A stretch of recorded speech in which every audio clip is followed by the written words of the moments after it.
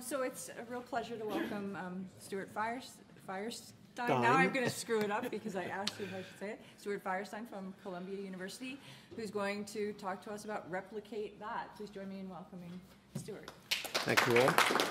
So, first of all, of course, my thanks to the organizers of this wonderful symposium. It's wonderful for me in particular to be invited to this kind of thing. I like conferences anyway, but to be among people who I don't always get to sit in a room with and hear different ideas and different kinds of thinking is really quite exceptional. So I've been continuing to work on this presentation because I don't want to just replicate what everybody else has said, in particular Richard's talk, which I could easily have just replicated somehow or another. So I continued to change it, so it might be a little disorganized, but we'll give it a try. I thought I would give you a little bit of a kind of a preamble to give you some ideas of why the hell it is I'm here, actually.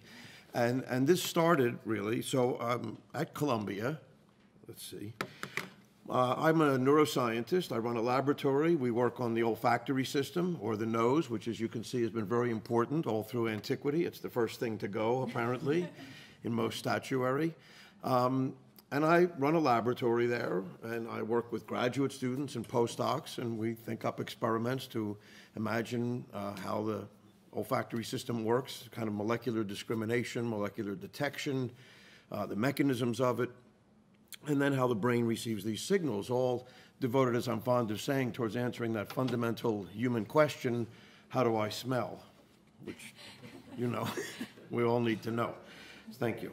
So, and, you know, working in the lab with students and postdocs thinking up these experiments it gets me in early and keeps me there late, and it's quite, I would have to say, exhilarating. I feel quite lucky to have a position like this. I also, at Columbia, have teaching responsibilities, of course, and the main course I teach is called Cellular and Molecular Neuroscience 1, rather imposing sort of course. It's intended for majors and pre-meds and so forth, and consists of my giving some 25 lectures or 23 lectures, fact-filled lectures. We use this textbook called Principles of Neuroscience edited by these three eminent neuroscientists, just to give you an idea. It's, I hope it comes up here. Well, it doesn't say it, but it's 1,414 pages. The shipping weight is 7.5 pounds, which, to give you some idea of scale, is actually twice the weight of a human brain in this textbook. And so it's interesting to teach this course. It's interesting to try and organize all this information, but frankly, it's not so exhilarating as working in the lab. And so I began to think about why that was. And of course, I think the reason is that in the lab, we talk about what we don't know, and in the course, I just talk about what we do know and a lot of facts, and I don't necessarily think that's really what science is about. So I thought I'd start another class. I just tried this class, which I called Ignorance. And it's a simple class. It meets once a week for 2 hours. It's for undergraduates, mostly senior undergraduates. And we meet for 2 hours, and it's a kind of a seminar course, although now the number of students have grown to be about 40 or 50 or so in there. And it's very simple. I invite scientists from the faculty at Columbia, around New York, people passing through, to come in and sit for 2 hours and talk to students about what they don't know. I joke that I call some colleague on the phone and say, "Hi, Al, listen, I'm teaching this course on ignorance, and I think you'd be perfect." And, but of course, I almost immediately realized that they are exactly that's what they think about all the time. And so I'm asked, well, how do I prepare for this? And I say, you don't prepare at all. You are prepared. There's no PowerPoint. There's no lecture.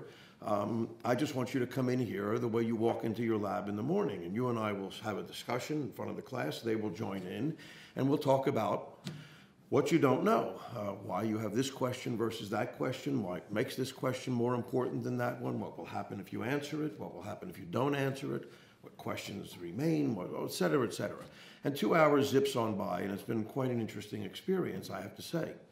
As a result of teaching this course, an unexpected thing happened. I had a friend who's an editor at Oxford Press who had been trying to get me to edit a volume on a handbook of sensory physiology or some horrible thing like that, which I, of course, didn't want to do.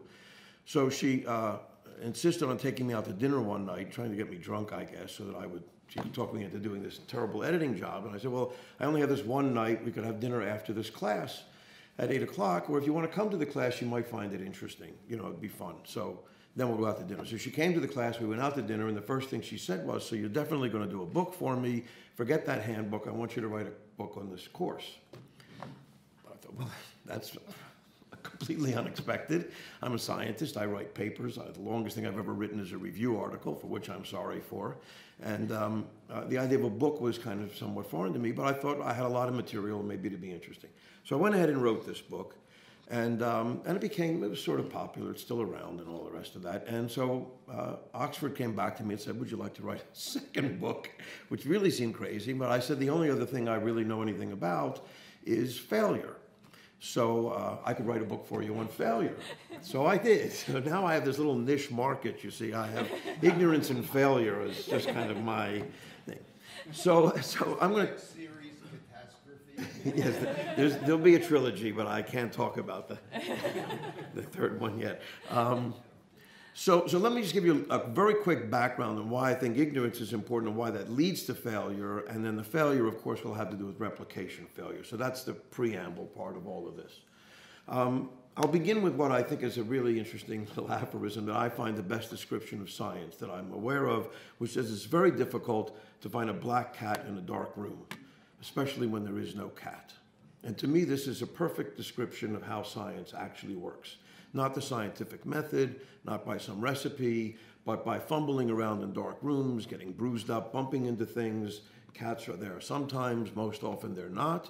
After you find out there is no cat, you just move to another completely black room and bump into some more things. There have been reports of a cat in the area. They may be reliable, they may be replicable, they may not, whatever it is, but this is how it works.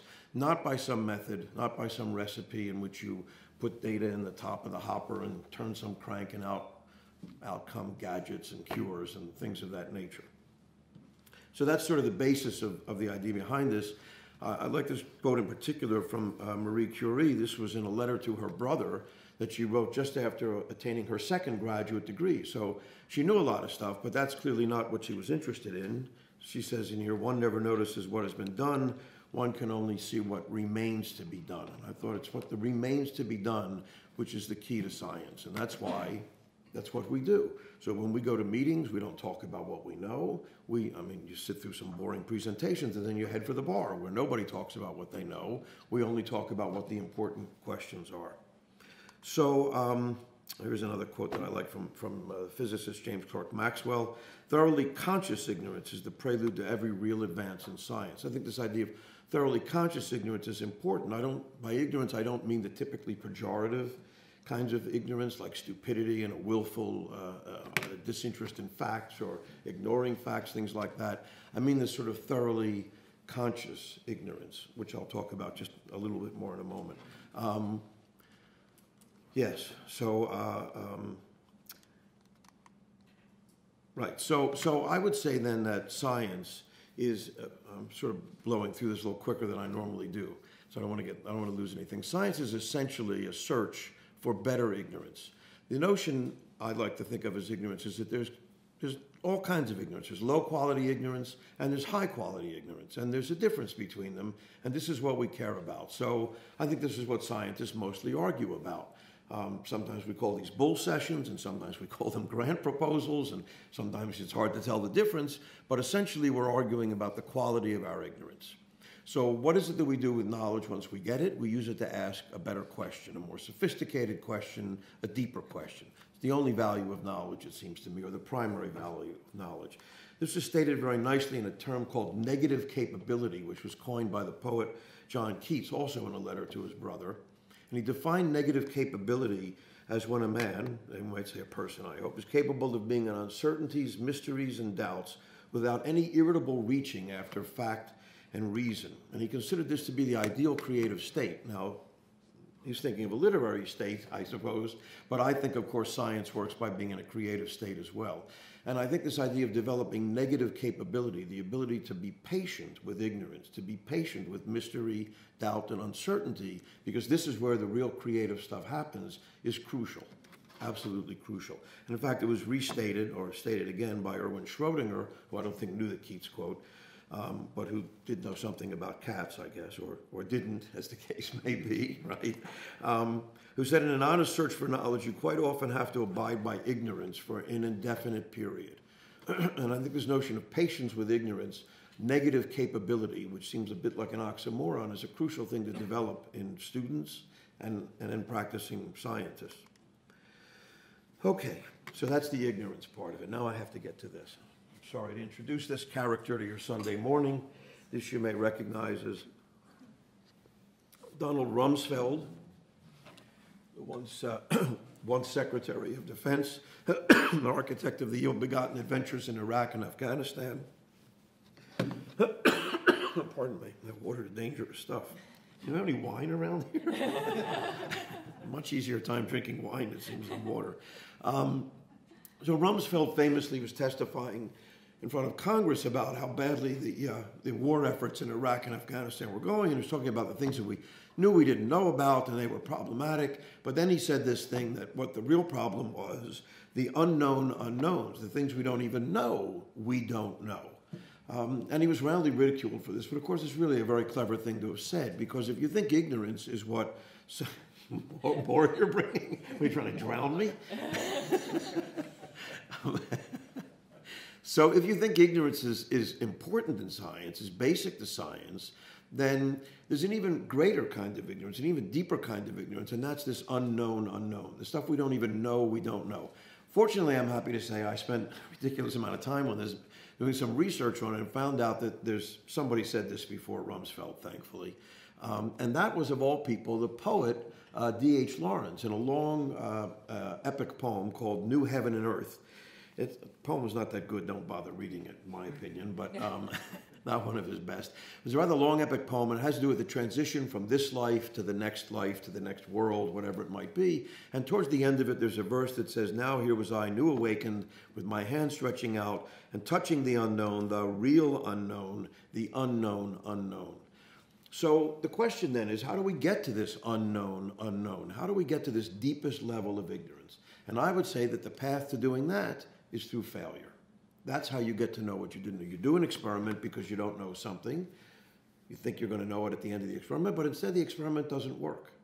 Well, now you know there was something you didn't know that you didn't know to put into that experiment. Now you have to kind of go back again and think a little harder, because you've uncovered a deeper kind of ignorance yet. This is a quote from Benjamin Franklin, arguably America's first scientist anyway.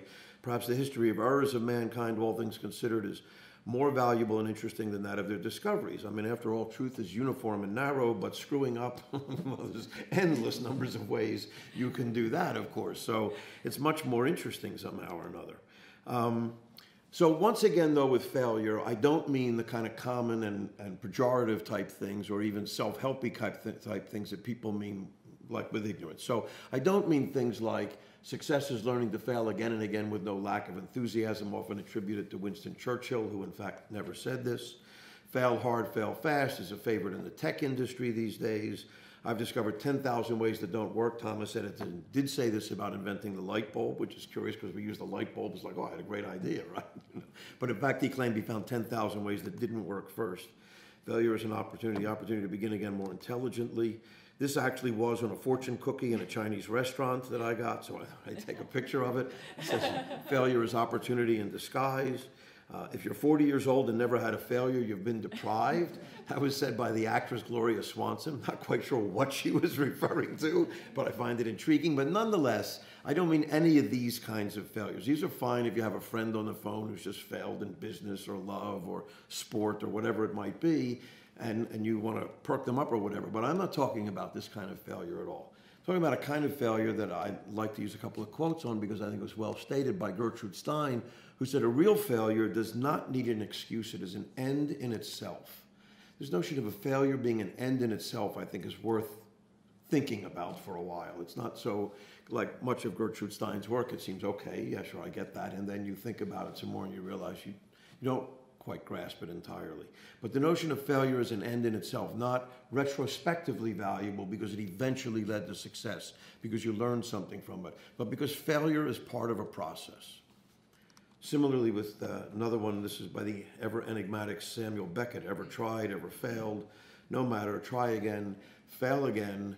This all sounds like the old, this typical self-help thing. And then he says, fail better. What a curious idea, to fail better. Not just to succeed, not try, fail, eventually succeed, but to fail better. Can we learn to, in fact, fail better? So I think the notion here is that it's, as I said, not only valuable retrospectively because you got some success or some unexpected discovery. I think they're all fine, but they're not a requirement for failure to be valuable. Failure is integrated in the process of science. You can't leave it out. You can't avoid it. But I think you can utilize it, and I think you can get better at it. I think you can get way better at it, in fact. All right, so it might be worthwhile asking then, how much failure? Right? If you think failure is important, ignorance is important, how much of this stuff can we take? You can't fail 100% of the time, presumably, but I think we regularly underestimate the amount of failure that's acceptable. So I'll use a simple example. I could use many others, but here are, evolution's winners, right? This is the top of the food chain. These are the kings or queens or whatever of their particular niches, the land, the sea, the air. These guys are the evolution's best products, as it were, okay? And yet, and I'm sure you may think, as I once did, that on any time they get a little hungry, they just go out and bag themselves a little snack. But in fact, there's a vast literature on predator-prey relations, and these guys are successful on fewer than 25% of their tries. So 70 to 75% of the time that they go out after a predator, after a prey, they fail. That's why there's so many prey animals still out there in the fields, So yet they are considered to be the top of the food chain. So apparently you can have a very successful life by failing some 70% of the time, which I think is somehow unexpected. Another question you could then ask is, how big a failure? Well, let's go for a debacle. All right, there's no bigger failure you can have. Its current definition is an unmitigated disaster, a total failure. But the word has an interesting etymology. It comes from the French débâcler, a word not much in common use anymore, as it turns out, in French, but it means to free, unbar, or unleash. It originally had a nautical meaning, meaning ice breaking, the idea of breaking up some solid obstruction to create a new pathway. Well, that sounds kind of better now, doesn't it, than just an unmitigated disaster.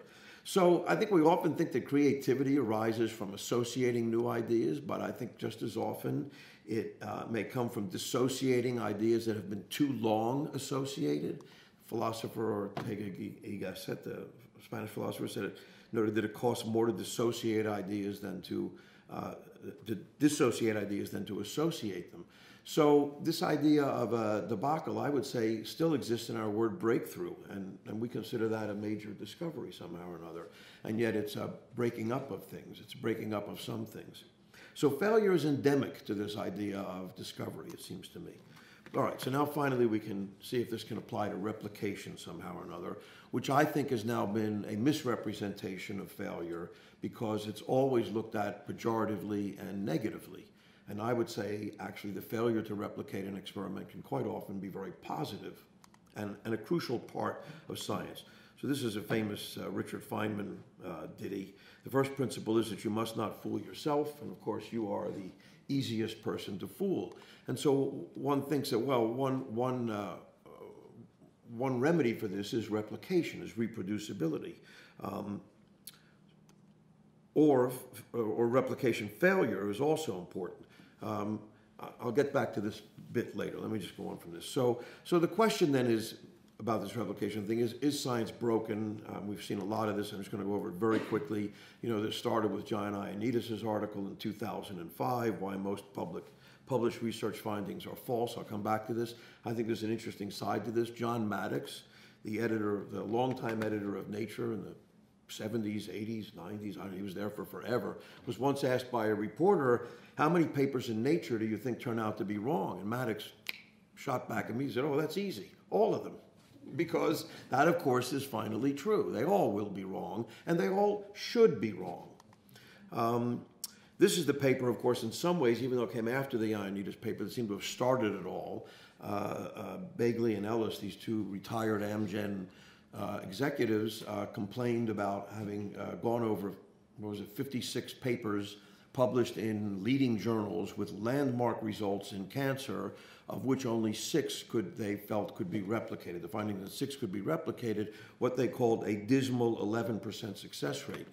I think this paper is an absolute travesty as the foundation of this whole replication failure business, because it's a paper that cannot be fucking replicated. Why? Because there's no data in it. Because the authors have refused to provide the names of the papers that they claim they were unable to replicate. They have refused to provide any data on what parts of those papers couldn't be replicated or anything else about them. And so there's no way to replicate this paper. And yet it stands somehow or another as the anchor for this entire replication failure business. And I think wrongly so. I would also say that an 11% success rate, working on the very frontiers of cancer research and publishing potentially landmark findings, is pretty damn good. I wish my lab had an 11% success rate, frankly, and I bet the guys at Amgen really wish they had an 11% success rate, which I guarantee you they do not. So I think the word dismal is misplaced here. All right, that's enough of that rant. Sorry. And then finally, of course, it went public and has continued to go public. This is The Economist, devoting some significant part of an issue in the cover to how science goes wrong. And one of the terrible things in this article is that there was a conflation of fraud with replication failure. This, I think, is an extremely dangerous thing. Now, nobody in this room makes that mistake, but I think the public in general does. I think the public in general, and by that I include politicians and others, and even to some extent administrators, do not see the clear difference between fraud, for which I would reinstitute the death penalty, and replication failures, which are, in my opinion, usually honest mistakes. Maybe they're due to sloppiness or this or that, but nonetheless, there's rarely an attempt to produce fraud. So I think those are quite different things, and yet when they get conflated, it becomes a very serious public policy problem. So I want to tell a short story about a replication failure. This is a fellow named Otto Lowy, who worked in Vienna, Austria in the 1920s. At that time, there was a great controversy in neuroscience as to whether the connection between neurons at synapses or between neurons and muscles was an electrical connection.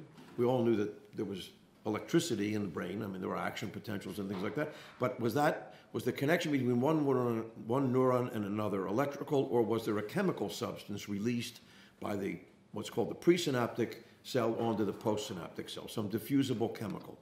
This was known as the War of the Soups and the Sparks. It was a huge controversy that went on at the time. And Lowy one night had a dream of an experiment that would settle the issue.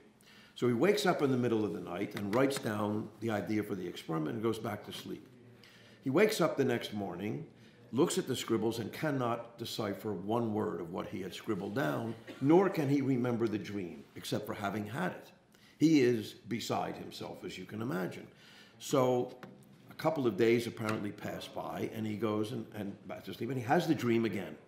But this time taking no chances, this may seem irrelevant, but it's quite relevant to the story. This time taking no chances, he rushes to the lab at 2 o'clock in the morning and does the experiment. And here's the experiment that he does. So Lowy takes a frog heart, which, will beat. The heart beats on its own. It doesn't need a nerve supply, but it has a nerve supply. It has the vagus nerve innervating, and that will modulate the beating of the heart. And so it was known that if you took a frog heart, put it in a chamber, a bath, it would beat away, and then if you stimulated the vagus nerve, it would slow down the heart rate. Here's where he stimulates the nerve, and then shortly after that, the heart slows down as a result of some input from this nerve. So this was relatively well known. What Lowy did was to take a second frog heart that was denervated, that did not have the vagus nerve on it, and put it in another chamber, but connected to this first chamber, so that whatever was in here could also diffuse over to here. And when he stimulated, once again, this vagus nerve, but looked at the beat of heart number 2, whoops, what did I do? Hold on, okay. Looked at the beat of heart number 2, what he saw was that here's where he stimulates the nerve, it continued to beat, but then it began to slow down as well. The inescapable conclusion being that there was some diffusible chemical that came out of this nerve that affected this heart and then eventually affected this heart. And thus, neurotransmission was chemical in nature. Lowy won the Nobel Prize for this in 1936, was it, with Henry Dale, another pharmacologist. But here's what a lot of people don't know, which was that for 6 years, nobody, including Lowy, could replicate this damn experiment. Nobody could replicate it for 6 years. Why, as it turned out, was that Lowy performed this experiment, I told you this was going to be relevant, at 2 o'clock in the morning, in the middle of the winter, in a freezing cold laboratory, because they turned the heat off at night in Austria then. And so the laboratory was quite cold, but all replications, including Lowy's, were done during normal business hours, during the day, when the lab was heated. But it turns out, right, that there's an important enzyme that nobody knew about called acetylcholinesterase, which breaks down acetylcholine. It's very important. So after the acetylcholine, by the way, Lowy called this chemical substance Vega stuff, which is the typical German kind of way of doing it, but we now know it's acetylcholine. And there's an enzyme, acetylcholinesterase, that breaks down acetylcholine, so it gets rid of it very quickly, so that another packet of it can have an effect, right? And this degrading enzyme, however, which nobody knew about at the time, its action, like all enzymes, is very temperature dependent. And it was very slow in the cold nighttime laboratory, giving the acetylcholine the chance to diffuse away from the acetylcholinesterase, which is trapped in the synapse. But later experiments, the acetylcholine was just eaten up very quickly by acetylcholinesterase, and they could never see the effect. Should also point out that the frog is cold-blooded, and its cardiac physiology, which nobody knew at the time, was altered also by season. And so depending on what season you did this in, you would get different results.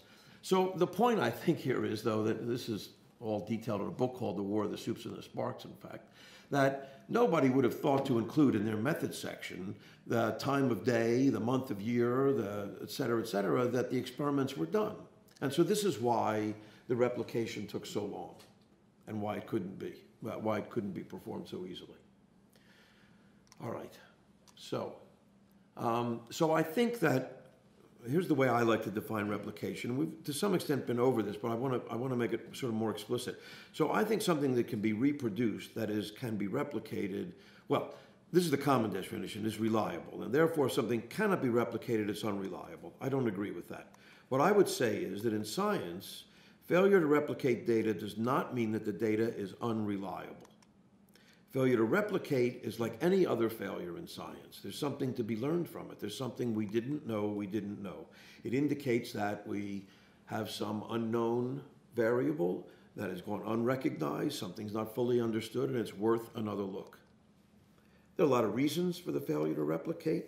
Sure, it could be wrong, could be just partly wrong, could be partly right. There could be an inadequate experimental technique that a later technological innovation shows us something different. Most often it's simply that we don't know why it didn't replicate, but we could find out. And the finding out, of course, is the looking for the unknown. I think the crucial thing, and I know I'm speaking to the choir here to some extent about this, but I don't think it's generally recognized outside the elite people in this room and scientists, that publication is not a conclusion of a process, it's an intermediate step. My favorite quote of mine is from Charles Gillespie, the historian of science, who said, "In science, revision is a victory." And I think this is a crucial notion to maintain, that revision is a victory in science. It's what we are always trying to do. So in some sense, yes, everything is a replication failure. This speaks to some extent to what Richard was talking about, and this idea of pre-registration to some extent. This is a paper that was written by Peter Medawar, who was often known as the Carl Sagan of England, or Carl Sagan was the American Peter Medawar, or whatever it was. But they were both working scientists who were extremely good at communicating science to the public. Medawar was a Nobel Prize-winning immunologist. I have a picture of him, there he is, who wrote this little article for the Saturday Review called, "Is the Scientific Paper Fraudulent?" You can imagine what kind of a raucous this would raise today, but it didn't then. And his answer was yes, it misrepresents scientific thought. And we all know that it does, because in its orthodox form, it embodies a totally mistaken conception of the nature of scientific thought, in the sense that the experiments, the results are never presented in the chronological order in which they occurred, or rarely so. So the middle experiment is presented first, the last one first, or in the middle and the last. One never knows. One never knows. They come out in the order that narratively makes sense once the results are understood, but has nothing to do with the chronological order in which they were performed. One of the difficulties of pre-registration, in my opinion, for at least certain kinds of research. I have a favorite thing I always tell students in my lab. If you're reading a paper and you get about midway through it or something and a paragraph starts with the phrase, "we reasoned that," then you know the rest of it's bullshit. because that has never happened, in fact. That has never happened. So this, I think, centers around the methods section of the paper. Now, that's not what Medawar was talking about so much. He was talking about more about the results section. But I think it centers around certain misunderstanding of what the methods section of a paper is supposed to do. So we're generally taught and continue to teach, I think, in schools that the methods section of a paper should contain all the information necessary to repeat the experiments. I believe that phrase is completely erroneous, or that better word for it may be even than that. This is by no means, I believe, the purpose of a methods section of a paper. Michael Poliani, of course, and Harry Collins later, and others talk about tacit knowledge. There are several examples of this, all of which you guys all know, so I'm not going to go through them. But I think the important thing is that a methods section of a paper provides assurance to other scientists that for the experiments described, normal accepted methods were used, and if some unusual method or new technology was used, then it deserves further explanation or expanded explanation and further justification. Replicability, with or without actual replication, is the essential feature of science. So the methods have to indicate that it's possible to replicate this work. You don't need special sauce. You don't have to do any funny dance. You don't need an incantation. You need none of that. Everything is available to replicate. This is an experiment that can be replicated. Whether it's ever replicated or not, to me, is unimportant. It's only valuable if it was valuable for further progress to see it replicated. I like this from Jeff Settleman, who works for Calico Life Sciences. You know, you give Julia Childs and me the same recipe, you're not going to get the same dinner, believe me. So you can't just follow the methods section. Usually what goes on is if you have a problem replicating a result and extending it, you call the author. You call the communicating author and say, so what did you do here really? Or what went on? Or what do I need to know? I have on many occasions, and I'm not alone in this, sent a graduate student or a postdoc to the laboratory where some work was done. I said, go do the experiment with them. And then remarkably, they come back able to do the experiment, able to get the result. And they often can't tell you why. You know, because there was some step in there that said we let the cells incubate for 30 minutes. But then when you go there, you find out that actually that was the 30 minutes that they had during the experiment to run and get a cup of coffee. Depending on when it was, the line was longer or shorter, so it wasn't really 30 minutes. It was some other thing that the experimenter estimated, came back and looked at it and said, yeah, that's long enough, and went on. And learning what that, yeah, that's long enough was the whole key to making the experiment work. But in the methods section, you say 30 minutes because it averaged about, it felt like 30 minutes most of the time. So again, publication is not the conclusion, it's an intermediate step. I think replication failures should be expected. And I think perhaps in some cases at a very high rate. So every one is not a disaster. In fact, many of them should be expected and they should occur quite a lot. In more complicated sciences, by which I do not mean the so-called hard sciences, like physics or chemistry, but the really complicated ones, like systems level biology, psychology, sociology, there are yet more unknown variables. And so one would expect more replication failures, and one would expect them to be more interesting as well. In biology, indeed, noise or variability is often the data of interest. And yet most statistical techniques or most analytical techniques are there to get rid of the noise. And often, you know, the good stuff winds up on the floor of the freezer room there, the piece you cut out of the Western blot or something like that. So this gets to the problem of certainty, what I call the problem of certainty, and the value of uncertainty, which I think is also what science is built on.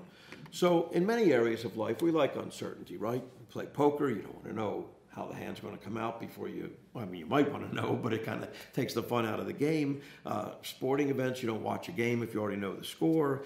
None of us probably, I think, in this room want to know the exact time and date of our death. So that's a nice thing to have sort of uncertain. So there are many times when we welcome uncertainty.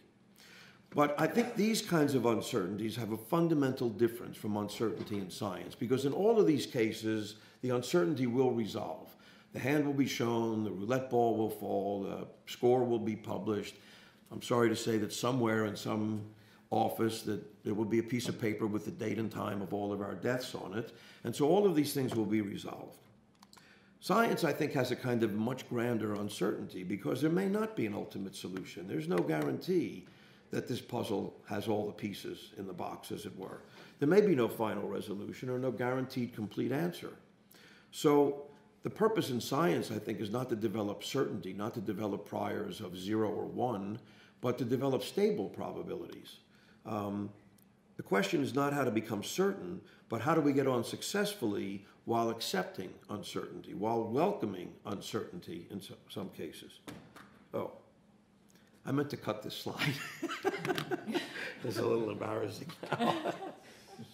Well, now we're curious. Well, now I guess at least you'll get some useful information out of this talk, because I'll go through this very quickly.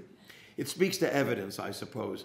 I got this little piece from a magician named Apollo Robbins. He's a well-known, or among some circles, a famous magician in Las Vegas. He's known as the gentleman's pickpocket. His deal is you can stand there and talk with him, and you're just having a conversation or a drink, and when you walk away, you don't have your belt, you don't have your watch, you don't have your wallet, you don't have your rings, you have nothing on you. Everything is gone, and he's taken it away. It's remarkable. And you didn't feel a thing somehow or another. So he was the one who I first learned about this discussion. So how to hide a dead body. So you've got a dead body on your hands, you got to get rid of it. The best thing to do is go to the nearest public park and dig a hole. You dig a hole 8 feet deep, and you put the body in it, okay? And then you fill it in. Let me see, yeah, fill it in.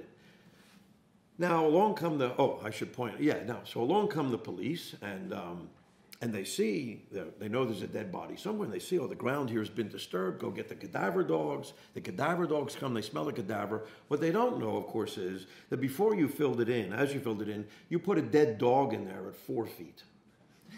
So the police come along, the cadaver dogs are going crazy, they start digging away, they dig, they get down to 4 feet. It's a dog, somebody buried their pet. And on they go. The body is safely hidden. Now, how many times have we stopped an experiment too soon because we got the expected result? Or, well, you get the idea. So there's big issues of evidence with this. Now you know how to hide a dead body too. So let me get back to the talk. Sorry. So, all right, so this hasn't been discussed, and I'm sort of surprised that it hasn't come up until now. So I'm going to tell you this little story that happened to me recently that I think shows the potential dangers, the real dangers of this reproducibility crisis, or at least putting the word crisis along with irreproducibility. This dropped into my email box in mid-March. It's a little email from a woman named Kelly Carender, Director of Communications at something called the NAS, or the National Association of Scholars. Curiously, the same acronym that stands for National Academy of Sciences, which they traffic in quite a bit. And it's an invitation to come to the launch of a document that this National Association of Scholars has been working on, is going to launch it on the irreproducibility crisis in science. This will be launching at the Rayburn Office House building in Washington. Representative, I don't know how well you can see this, but Representative Lamar Smith, the biggest idiot in the world, mostly anti-science, crazy person, fortunately retiring, although he'll just be replaced by another nutcase.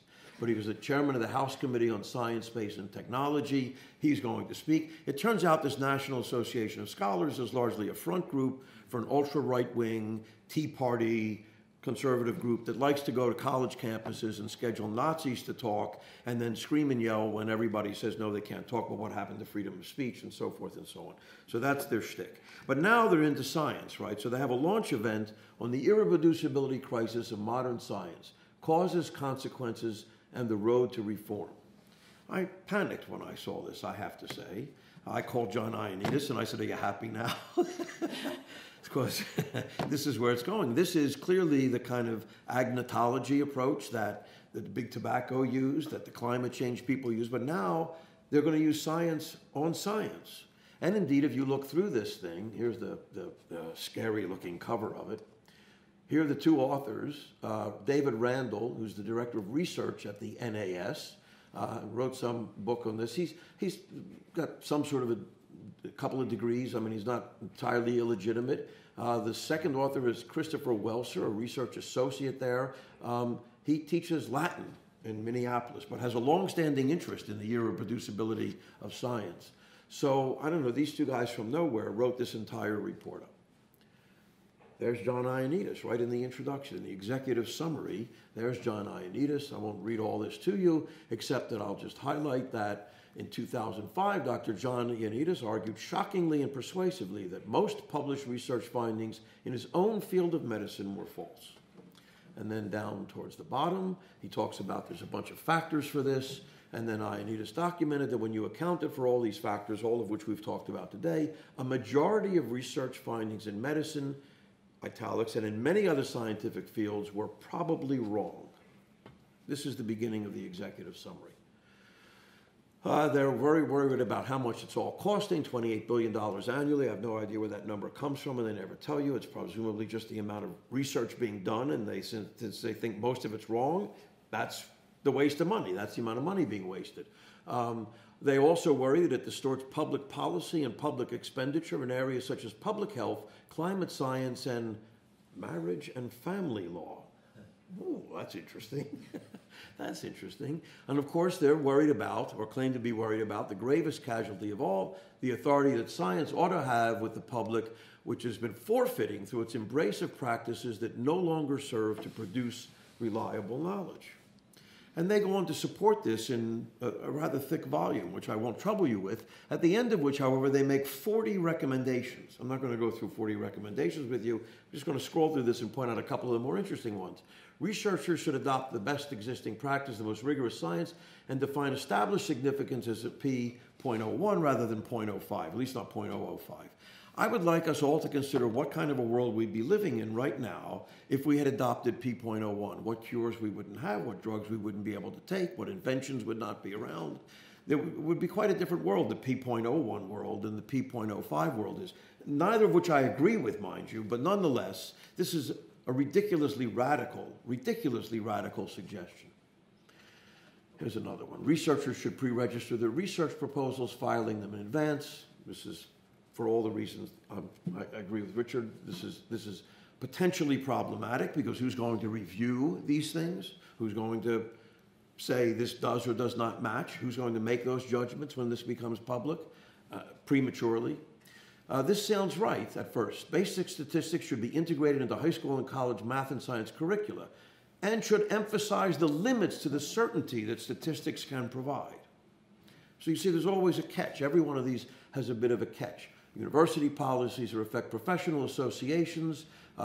Each discipline institutionalized regular evaluations of its intellectual openness by committees of extra-disciplinary professionals, dressed in uniforms, I assume, of some sort or another, and boots. I don't know what they'll look like. It goes to professional journals, to the scientific industry. You can read through these at your leisure. You can download this thing, of course. Private philanthropy should establish an annual prize, the Michelson-Morley Award, mind you, for the most significant negative results published in a scientific field.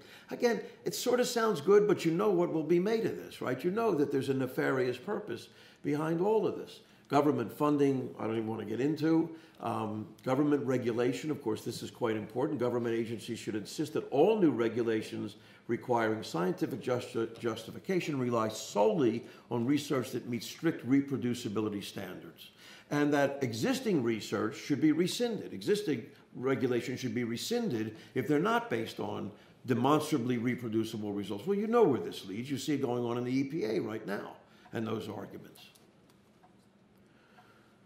Congress shall pass an expanded Secret Science Reform Act. How dangerous does that sound? That finally didn't happen because it was when Obama was still president and everybody realized it would have been vetoed. But it's now reappeared in the form of what's called the HONEST Act. HONEST sounds some acronym that stands for some bullshit, but it's the same thing that has to do with making regulations only based on reproducible research. Involves state legislatures, government staffing, even the judiciary is supposed to be reformed along these lines. So nothing is left untouched. So you can see, I think, how dangerous this is. Now, I will say, fortunately, this launch occurred on April 17th. I, at the time, as I say, called John Ioannidis and several other people in a bit of a panic, and I said, what do you think we should do about this? And the consensus sort of turned out to be, well, let's just see, because there's no sense giving this any more oxygen than it deserves.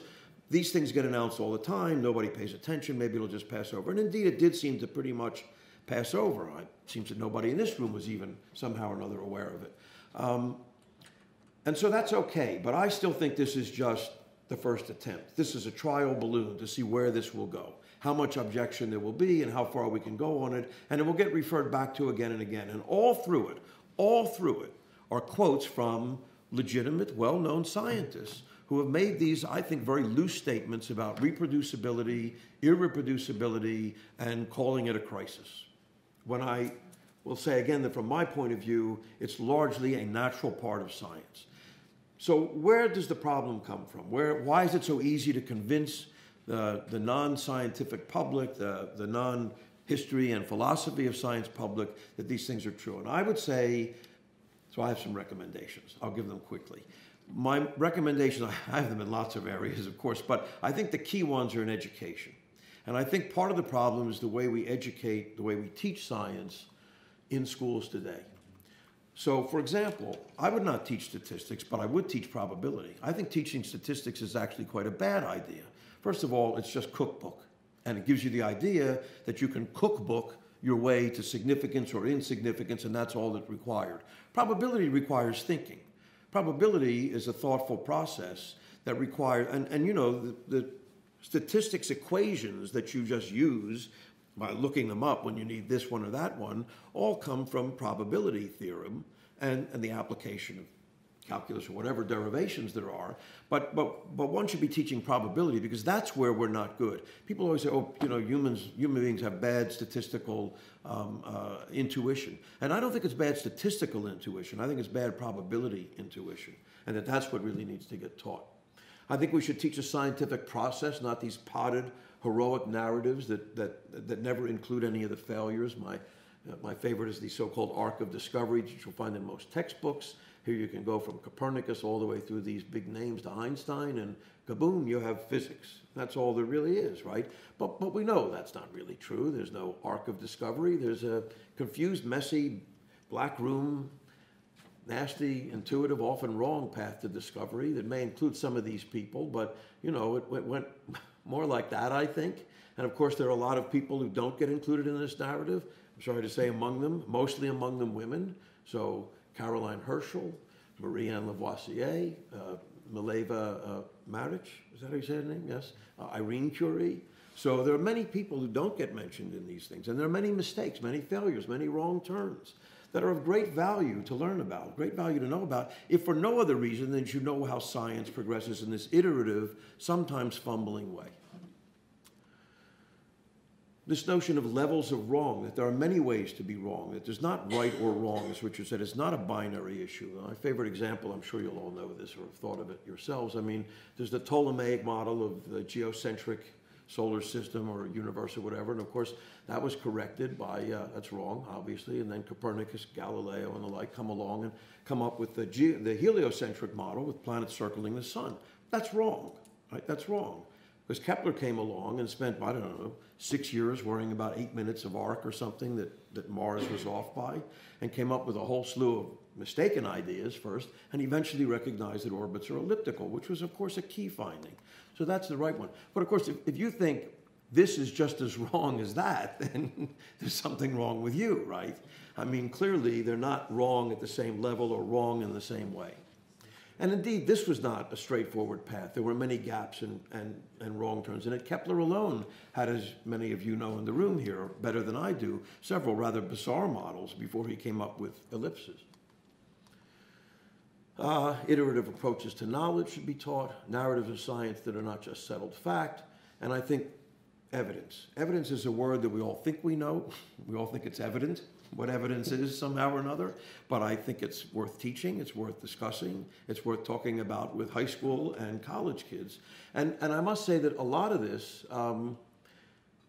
you know, goes on all the way through college. I mean, we continue to promote science as settled, as a final word, and then we're curious as to why the public is disappointed when we say, oh yeah, but we made a little mistake, or we're not quite sure, or we're going to revise that a bit, or we really think a little differently now. Well, we've taught them that science is right. Science is just right, so get back to me when you climate science folks have the right answer, and then I'll stop driving my SUV, maybe. So I think this is the problem, and I think this goes on not just in in high school, junior high school or high school, but it goes on all the way through college as an undergraduate, even if you're a science major. So I one time decided I should make a list of what I learned as a graduate student that I never learned as a science major in college. So I learned there's no method or recipe, scientific or otherwise, no such thing as a scientific method that I got taught. Nobody uses any such thing. That questions now were more important than facts. Nobody wanted to know what I knew. They wanted to know what my questions were. What was I going to do for an experiment? Answers or facts are temporary. Data and hypotheses are always provisional. Everything's up for grabs. Failure happens a lot. Patience is critical, really critical. Occasionally you get lucky. Hopefully you recognize it. Sometimes you don't. Things never happen in that linear narrative way that you read about in the papers or the textbooks. The arc of discovery is a myth. None of these things did I learn in any college science class, even as a science major. Finally, most important, if there's free food, you should get there early. I still know that somehow or another. And there's free food coming up, so I'm going to end this here so that we can move on. Let me just end it with two short quotes. One is from Rita Dove, who was our poet laureate for a couple of years, who said, "Failure is a favor to the future." And it means that you believe in the future somehow or another. The other, by the poet E. Cummings, always the beautiful answer who asks a more beautiful question. All right, thank you very much.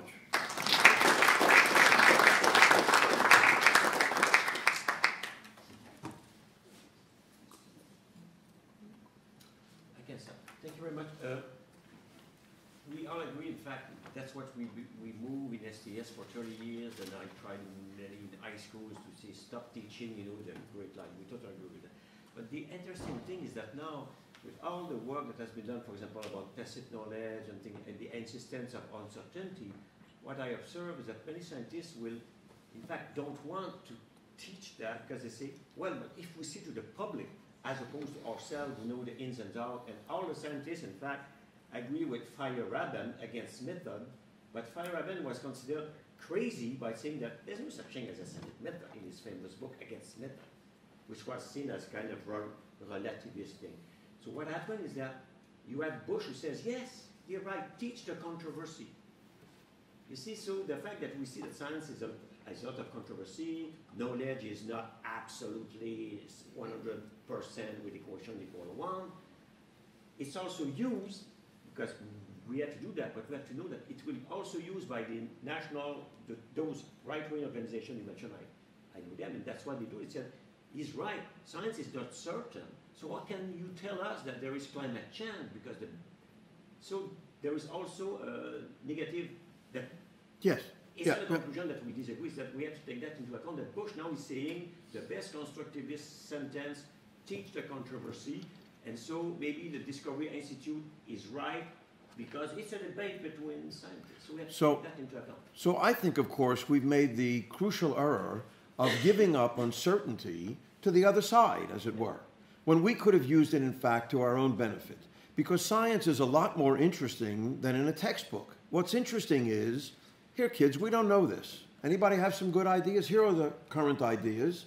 They don't all fit. They don't fit together. And I think that makes the whole thing far more engaging. I was once asked a not so dissimilar question at a talk I gave, oddly enough. It was at a university, but it was mostly the fundraisers. I'm not sure why I was invited to this talk, but to give this talk. But I gave a sort of a keynote thing. And one of the questions was, well, but we try and raise money for the hospital, for the medical school. So we just, we publicize all the successes. Well, it wouldn't work if we publicized the failures, would it? How could we do that? How could we embrace this? And I thought just the opposite. You want to really engage donors? You say, we've had a war on cancer. It's 50 years old. It's still here. There's more work to be done. It's not just the successes you're paying for. It's the effort you're paying for. It's the engagement with it. Here are the big problems. Here are the remarkable researchers working on the biggest problems you can imagine, and here they are. And when I think when you tell people what the problems are, they get everybody's more interested in a puzzle than a solution. And so I think it's up to us to grab that and say, no, the uncertainty is the interesting part of it. That's the cool part of it, not the what we know. I mean, I know that sounds like a pep talk, but I think it's doable. And if we don't do it, they will.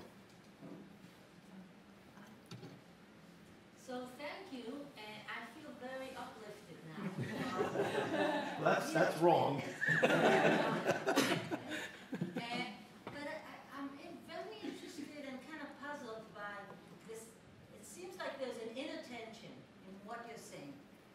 Because in your lab, you seem highly rigorous about replication. You send your grad student investing time and money so that he will go to a different lab. You're following Collins's, and he will come back and he will be able to do exactly the same.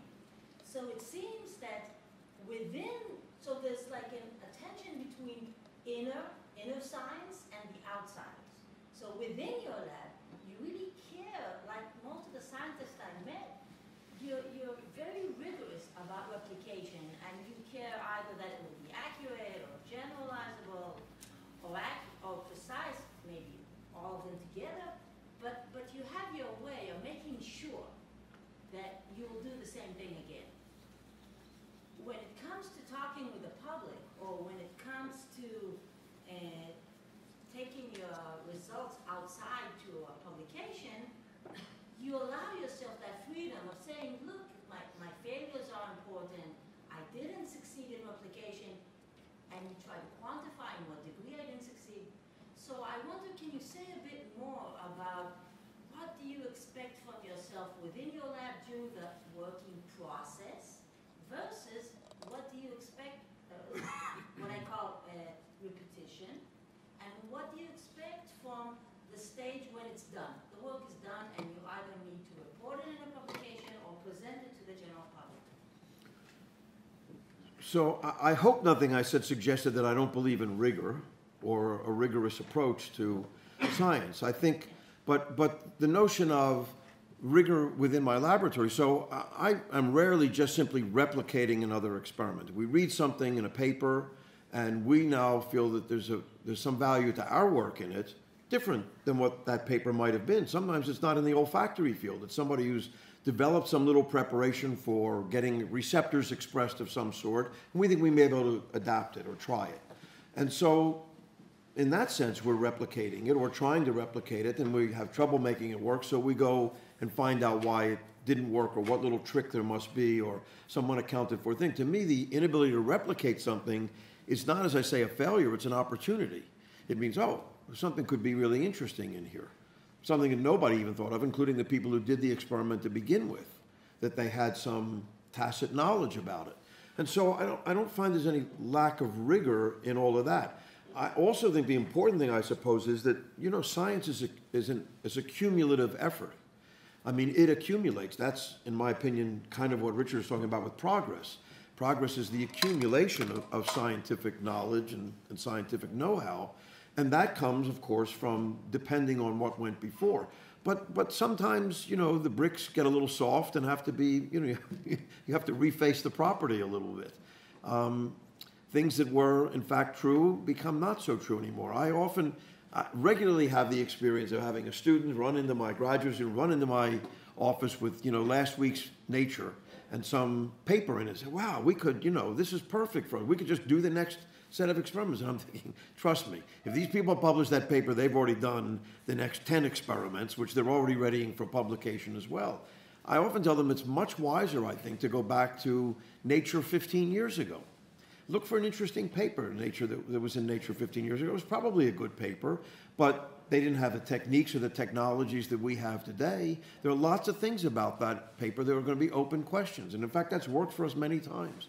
To revisit a question, not just for the purpose of replicating it, but for the purpose of now applying new techniques and new technologies and new intellectual ideas that have grown up in the ensuing 15 years that you can now reapply to this question, because it's still a lively question, just because it was published, not settled.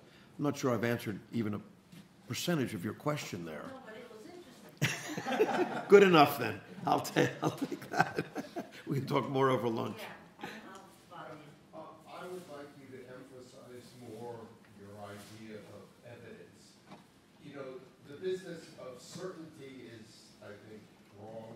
The business of uncertainty may be overemphasized. We have good reasons to believe certain things, and we have acquired that evidence usually over a period. By the way, you're wrong about Kepler. Oh, You he's wrong only too. get elliptical orbits in a two-body system. If you include the perturbations of the other Oh, well, planets, yeah, it's that's no true. It's not longer- entirely elliptical. That's true, Yeah. yes. But I think the idea of certainty is, we should get rid of. I think it is arrogant.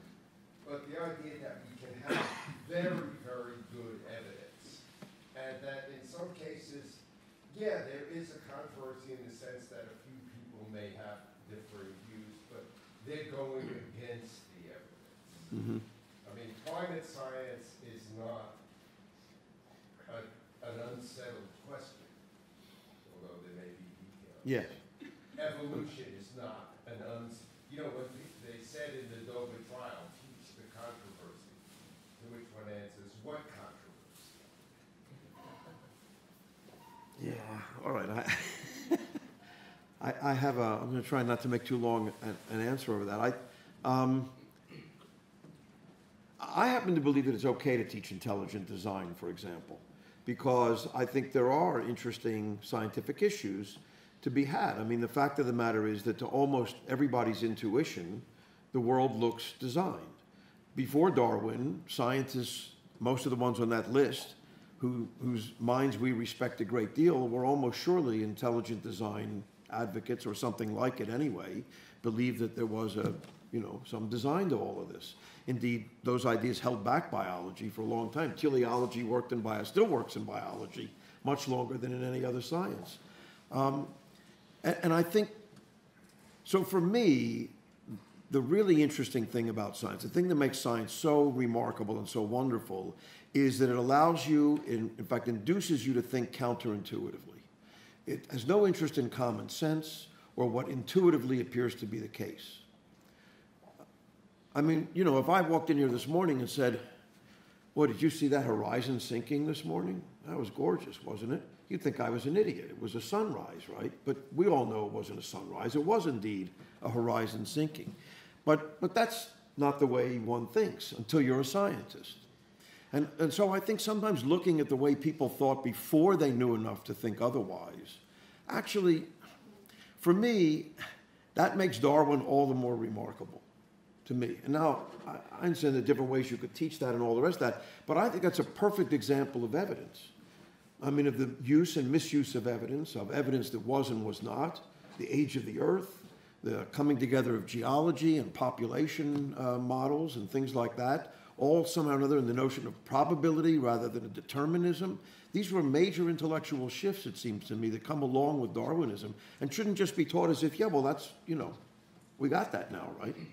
So I think the process, the gathering of evidence, if you want to talk about evidence, that's a valuable way to do it, or a potentially valuable way to do it in any case.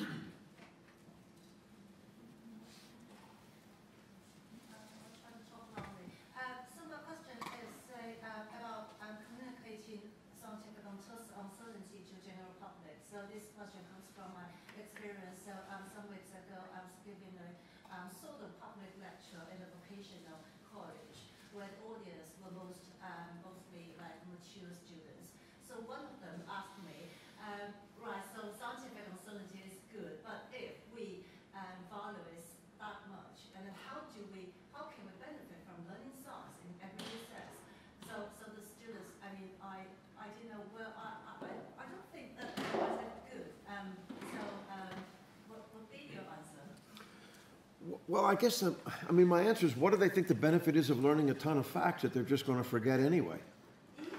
So for some reason or other, people unthinkingly accept this, what I call the bulimic model of education, where we just jam a lot of facts down their throats, they puke it up on an exam and move on to the next unit with no appreciable gain. So it's hard for me in a way to understand why. So I would ask people, well, why do you think learning facts is such a good idea? What is it about learning facts beyond getting a grade on an exam that seems like a good idea to you? Now, I will say I think that this is the beginning of a long discussion, which I won't do, I promise, but I do think here's where the issue comes, here's where the rubber hits the road, as it were. I think many people know what we need to do in the way of educational reforms. I think John Dewey said it all 100 years ago, frankly, and we still haven't implemented many or any of those ideas. We still talk about those ideas.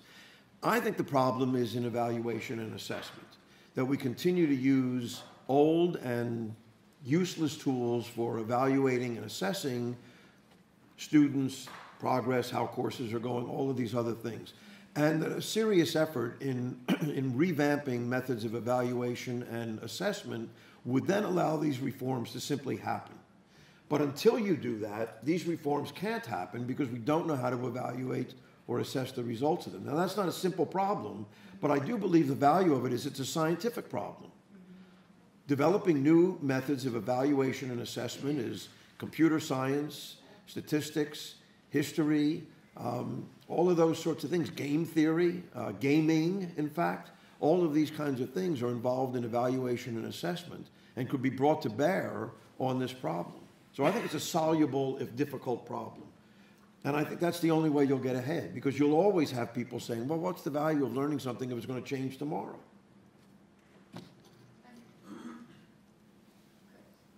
Yeah, so I was interned to this National Association of Scholars thing. I guess being north of the border has some Probably. advantages. So I think, I'm curious whether you think the following kind of response would be effective, or there'd be many aspects to a response, but to say, look, there's a question about how publishing has changed in science. And there's a separate question about science itself and whether we're still making progress and still, still have confidence that we have knowledge in various areas. And I think there's one way that I'd be curious about your own reflections about how publishing has changed. So if you're, for example, this is a question for Richard as well, if you're thinking about so drawing on a field that is not a field in which you have expertise, that is relevant for some project you're undertaking, do you read the literature now differently than you did earlier in your career? So if you're going to rely on a finding, you don't have the time to really look into it, but you look in a reputable journal and you say, okay, I can take this and use it in my experimental design or something. So it's an area where you don't have the level of judgment you have in your own main area of expertise. Do you read the current literature more skeptically because there's more things being published? Or how do you, so I mean, if it's a change in publication, then it's in some sense more a burden on scientists, where you have to have that extra level of assessment to try to determine whether current results are credible. Or maybe there isn't a change in publishing. So, well, I guess there is a change. I mean, of course there's a change. I think, so the first thing is that I don't read the literature on my own. If there's an interesting paper, it's discussed in a lab meeting. It's a matter of discussion. Several people read the paper. Nobody sits in a corner and reads the paper alone and tries to make some judgment about it. So, and if there are pieces of it we don't get or don't understand, we generally have some good idea who to ask. Biochemist for this, or molecular biologist for that, or physicist for this, or, statistician about that. And so we will seek other opinions without thinking about it for the most part. But I think that kind of effort, I don't think has, at least for me, has not changed appreciably. And whether it's right or wrong or correct or not, undeniably we use a certain amount of intuition about whether this sounds right or this sounds way too crazy to be right. And at least that demands deeper looking at it if we'd like to think that it's right. And it also, there is, for better or worse, a kind of a club, There are people whose papers I know, even if they're a little crazy or strange, I'm willing to go with them a few steps further. And other people who I just think, one paper after another theirs has claimed this or that, and then you never hear another thing about it. And so I'm now going to be careful looking at that. And so you kind of get to know these things. And that's not the best way to run things, maybe, but it works. I don't really know what else to say about it. So I think you just get as many eyes on the literature as you can, and you make judgments about importance in terms of its relevance to you, relevance to your experiments. And you don't feel like the way you handle the literature has changed significantly over, say, 20 years? Or you don't have a sense that it's harder to make those sorts of judgments now than it was No, I don't. I'd say almost all of the effects that the change in the way things are published has happened on the publishing side of it, on whether we push a paper faster than we should, or are worried about being scooped, or think this or that, or whether we want to do open publishing or not open publishing, how to keep, frankly, I think one of the more difficult things for somebody who runs a lab is how to keep students interested in a subject, in a question that remains an open question even after the first big paper has been published. Because then everybody just wants to drop it, because everybody just wants the big paper, you know, and all the rest of that. So those kinds of problems to me are more, for me at least, more serious than getting through the literature. The question of how to communicate with the public about science is very difficult and important. The National Academies has had many, many reports on science communication, trying to deal with it. It's not easy. A lot of people think we must lie to the public, let's say, in some way, because they can't, it's too complex if you tell the truth and so on. And that strikes me as hard to accept, although maybe. Maybe it's possible to tell the truth, but do it in a way that gets through. For example, you can explain that all the answers we come up with are just approximate, but good enough. Penicillin and antibiotics aren't perfect.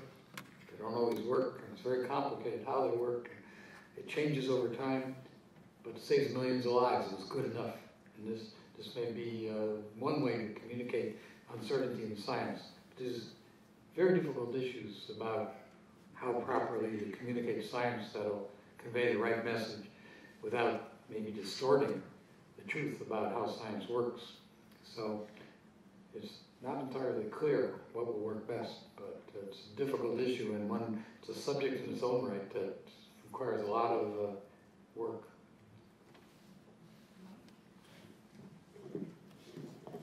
Yeah, thank you. Just quickly on something you just said, because I hear a lot of neuroscientists say this exact thing, which is that we know who to pay attention to and who to ignore.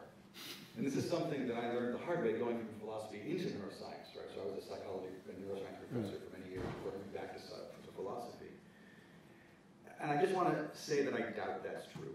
And, Okay. and I think it's problematic in the following way. So I did because I heard this exact same thing. So I was criticized for criticizing, right? And I said, well, how do you deal with bad results in the field if you're not willing to criticize them? I said, well, we just ignore them, and they go away. So I said, okay, let's pick a few papers that you think should be ignored, and let's track the citation rate over the next couple of years. And guess what? They're not cited any less than other papers that you think you should pay attention to. So there's this interesting tension. It's very discipline specific. Like, I never heard a psychologist say this. Neuroscientists, however, I've heard several neuroscientists say this exact thing. So there's a kind of interesting tension that I think it's worth reflecting on whether this is a good practice, I guess. Yeah, no, I think I sort of said at the end that the more I talked about it, the less actually good I felt about the practice, even though I do think it's the one that is, in effect most of the time.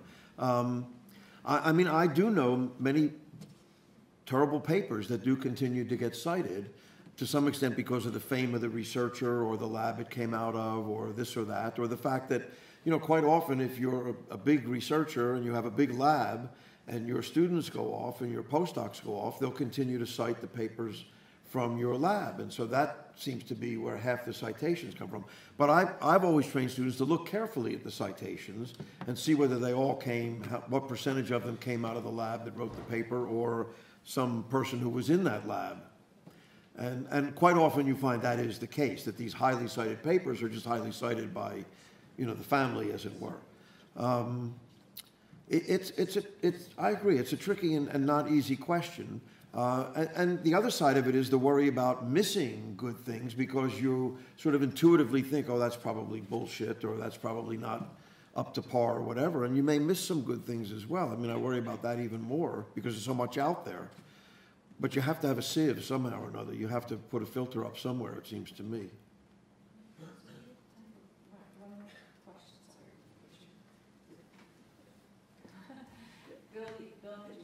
guess a sort of a question for both of you.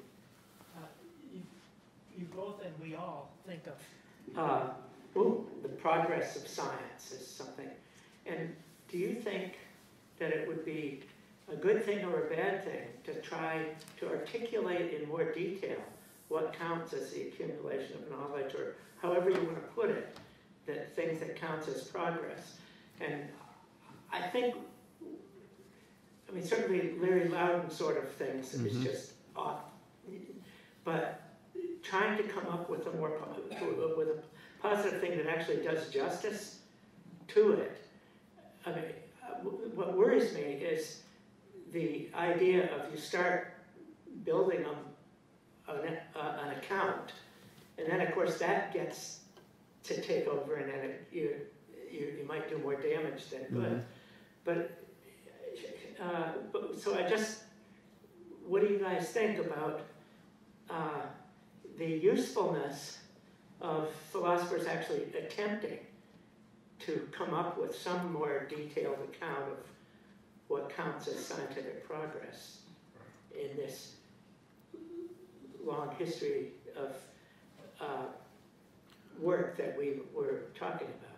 So I'll give a quick answer, I guess, because I know it's a rather big subject, especially in philosophy, in particular philosophy of science. And we could have a conference just on that, I think, or 2 or 3 of them, I suppose. I think it would be extremely useful because at the moment, you'll notice that both Richard and I think, and probably others in here, when we talk about progress, we always wind up relying on antibiotics, lives saved, gadgets in your pocket, all of these sort of technology things that we consider progress. But I think most of us down deep would rather think that scientific progress is not just increased technology. That's not the only way to identify scientific progress. And so a deeper way to think of it, a deeper way to measure it, I think would be quite welcome. Thank you. I do actually. I'll try and get Here. That's okay. Okay, thank you. I wasn't able to catch Miriam Solomon's talk yesterday. It's where she presumably defines sort of scope of bias, funding bias in research and stuff like that. I see that as definitely directly tied to the auxiliary NAS. She expressed terror for which it's very clear to see. And I'm just wondering how you would sort of rate the current, internal institutions, the conglomerate of labs and scientists, the community itself, on its ability to, the difficulty of communicating, with the public about science and that balance of trust, but also understanding uncertainty. Like, do you feel that there is that the level of concern within the community matches the level of threat from the fear of science being fully politicized, or just